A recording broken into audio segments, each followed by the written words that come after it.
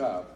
He's applied for it because he's already not telling the truth. He's saying he will support Donald Trump when on occasion.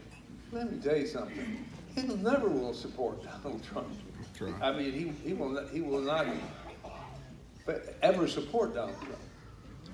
And so, what's going to happen?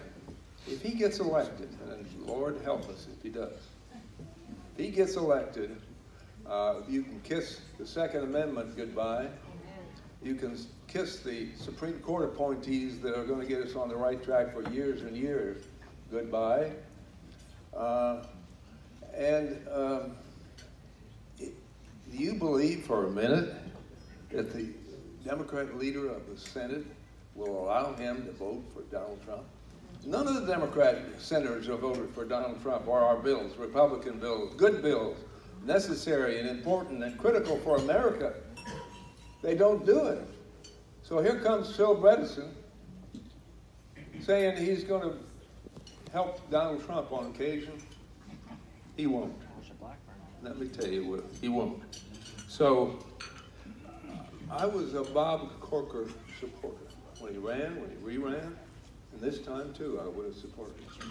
But he's not running.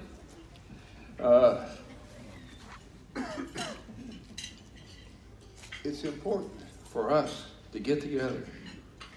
It's important for us to set aside the past, when we may on occasion have had some fierce competitions. We are the party of America. We're the party of what's right. We cannot lose the governorship. We cannot lose the Senate seat. So let's get together. Let's figure out how we can work together and elect a Republican to the Senate and the governorship.